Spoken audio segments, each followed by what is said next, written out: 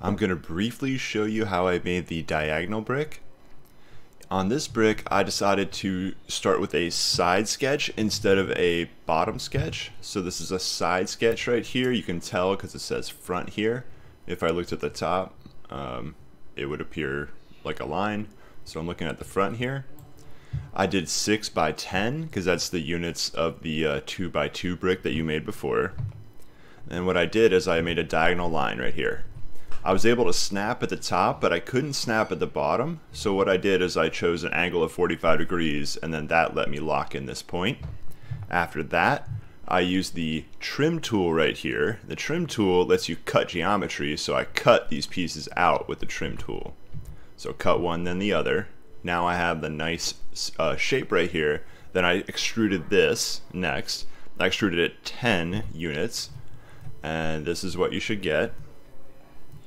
And again, I can rotate nicely with the shift middle mouse. Alright, from here the rest should be intuitive, but I'll just go through it anyways. Built a sketch on the top, put the circles on. I just put the 2 circles in with the changing the grid spacing, extruded them, then I shelled the bottom right there, just like you did before. That creates that nice interior. And then I just filleted the top 2 circles, and that was it. Alright, hopefully you'll be able to recreate this. We're going to quickly make the flat 4x8 piece. This would be like the base of your vehicle. And to do that, I started with a regular top sketch. And the units on this, basically all these Lego units, each piece is 5 units. So the piece we were making before, where the 2x2 piece was 10 by 10.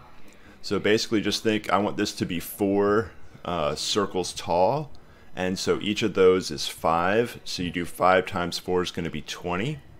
I want 8 circles across, so that'll be 8 times 5 is 40. So this is a 20 by 40 rectangle you're looking at. Then you're going to extrude it. Now how much should you extrude it is a good question. Looks like I already did that. So if I look sideways, my stupid grid disappeared. But you want to extrude it 2 units tall, because remember, you're going to shell it out 1 unit, and if it was only 1 unit tall, your shell wouldn't work.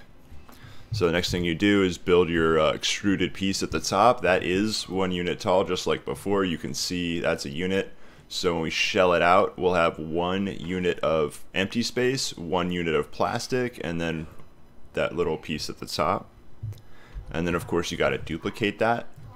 Now, a little tip on duplication.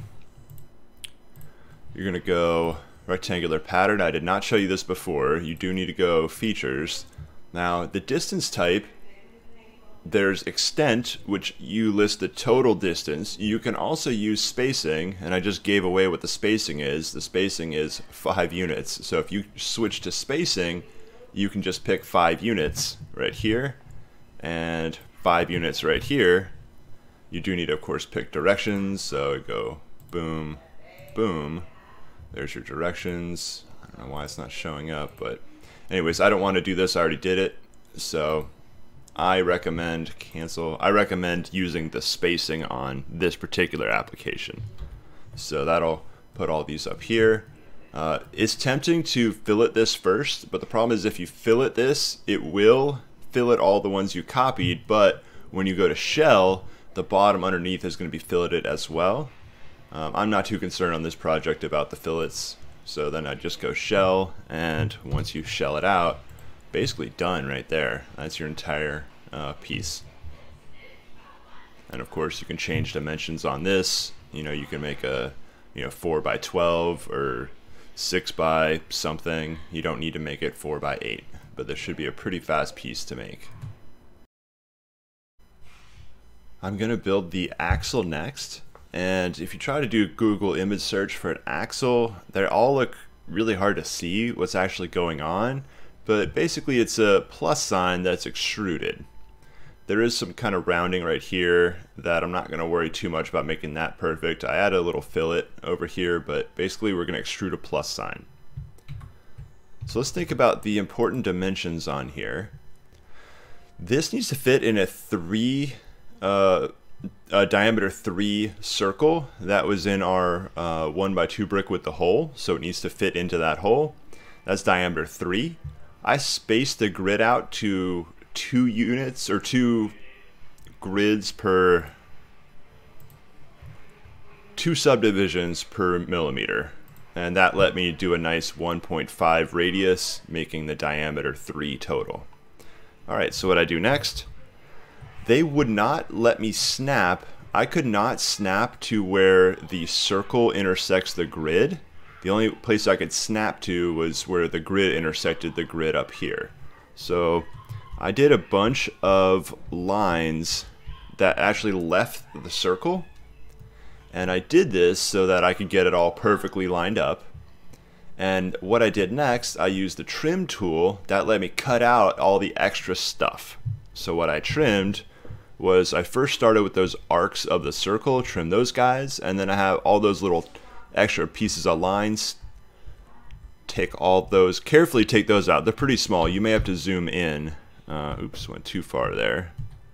You may have to zoom in so that you actually trim that piece and not that piece or that piece. So feel free to zoom in, zoom out. So trim that. Then of course, what do you do next? Obviously you extrude this. I wanted to make it, I'm planning for my vehicle to be 3 or 4 of those Lego circles wide, which means my axle needs to be longer. So I'm gonna make my axle 6 of those Lego units, or 6 of those circle units, which would be 6 times 5 is 30 total Lego units long. So I extruded it 30 units right there.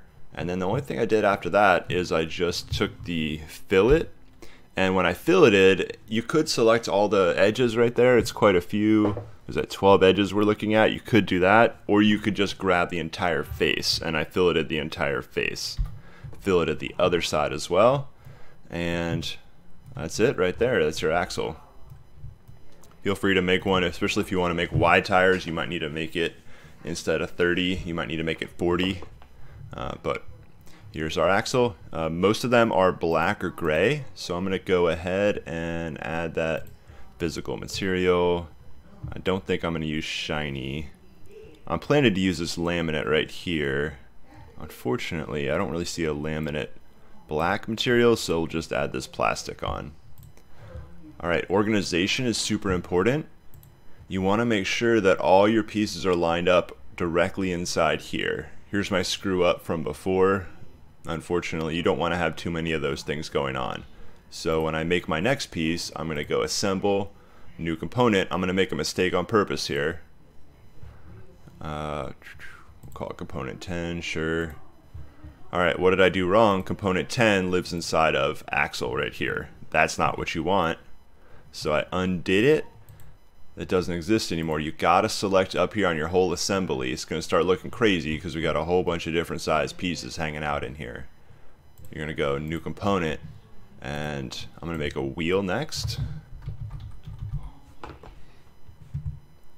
Alright, now our wheel is right on the same level as all the other components. That's super important as this file gets bigger and bigger. As you follow that tire tutorial, I decided to do the kind of standard tread on this Lego tire right here. You have to choose from object. You got to select your object. You don't want an offset or else your tread will be floating in space. The important part is you do need to go to join. If you go to join, it'll actually add it into the tire. Sometimes it's selected as new body or new component, in which case it'll make a bunch of new bodies, and we're about to duplicate this in a radial pattern. So you don't want to have a whole ton of these hanging around. Alright, so once we have that, we're going to go duplicate in a circular pattern. And we're going to go features. Now, it's on the body, so you can't select it in the visual area, but you can select it down in the timeline. So we got features selected, axis. You want to select that. I'll just hit that circle right there. And now, how many do you want? I want a lot, so I'll go straight to 20. And you can kind of rotate your view, and it's a little tricky to see right here how they're going to line up. I don't want too much overlap, but I also don't want a gap right here. So it looks like 19 will be pretty good. Unfortunately, each other one's going to have a little overlap, and then these will match perfectly, but that's good enough for this. So there you go. That's your Lego tire. And obviously we're going to need some work on our rim. We need to cut a hole in it so the axis fits through. We'll do that next.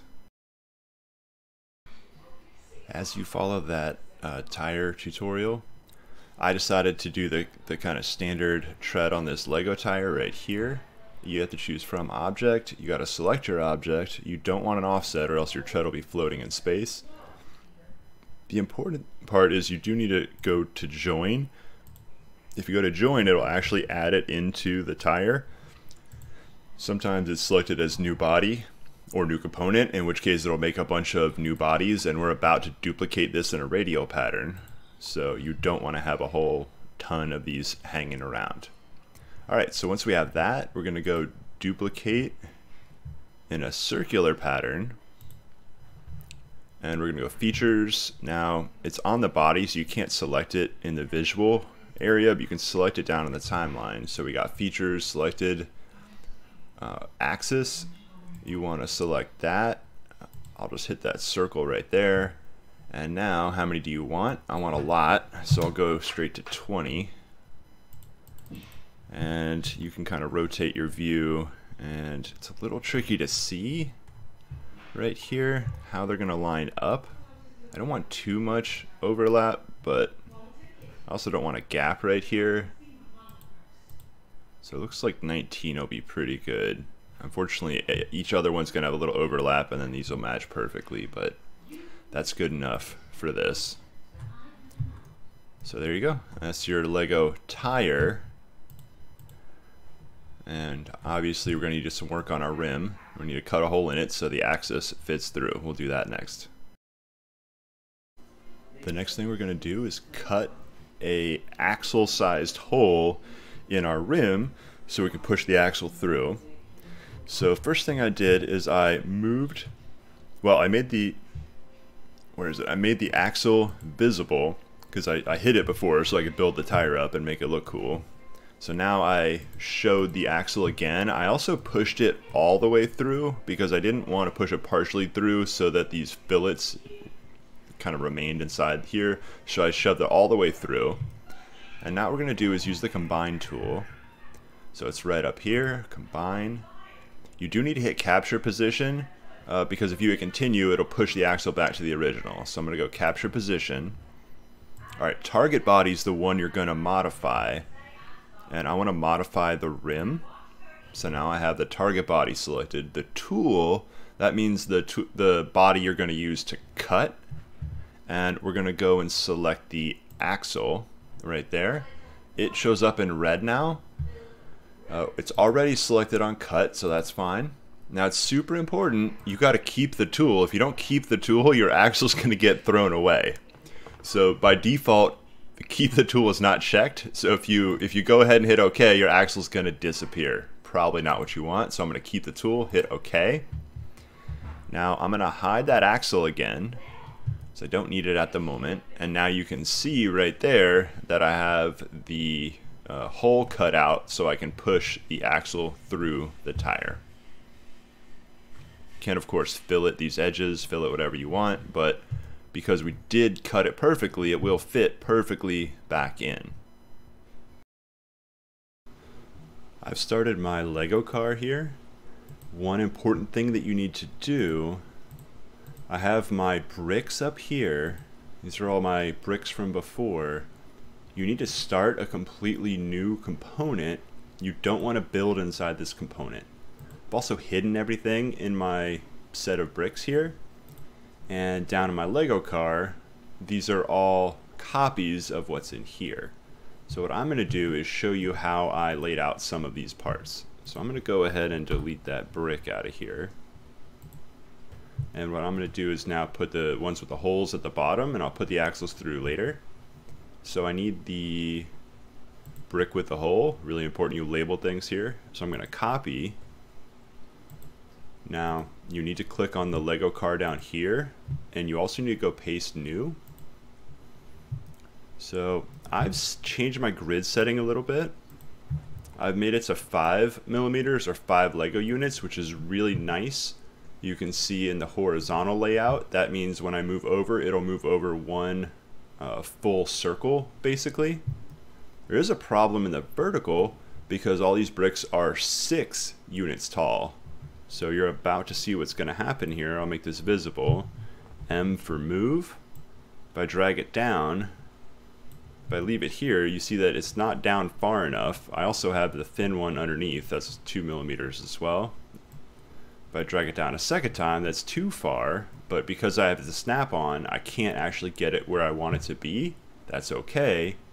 So I know I need less than -10, so I'll try -9, almost, -8. Boom, it snaps, or it doesn't snap in, but it goes right in where it should. And I'm gonna hit OK. Now I want to put one on the second side, so I'm going to go M for move.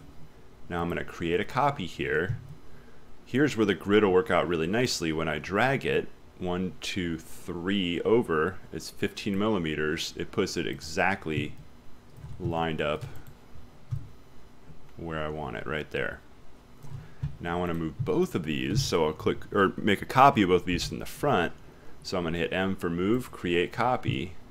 And then I get to drag it forward, and again, because I've snapped to the correct units, it will automatically, wherever I drag it, it'll go exactly lined up. Now I do realize I should have put the in-between circles down here. That's okay, it's a little late for that. So I'm not going to worry too much about that. But this is how you can lay this out pretty well. Just remember, the vertical units are 6 millimeters, the horizontal units are 5, so you're going to have to actually manually type in the vertical amount you want to move. This flat part is 2 millimeters or 2 units tall, so just keep that in mind. The regular pieces are 6 units tall, meaning they're 3 times as tall as one of these short pieces. I'm going to move the axle and the wheels, and I'm going to create a copy so that I can get the front ones here. You should snap in the grid right up to where you want it to go. Looks good there, hit OK. And that should do it for my wheels of my truck here, or car, or whatever the heck this is. Alright, that's all you need to do for project 1, is build an assembly like this. And again, I put all those pieces in the Lego car, and everything up here, the all bricks, are all invisible. I didn't want them to show. You can also hide them right up here. It's another way to do it.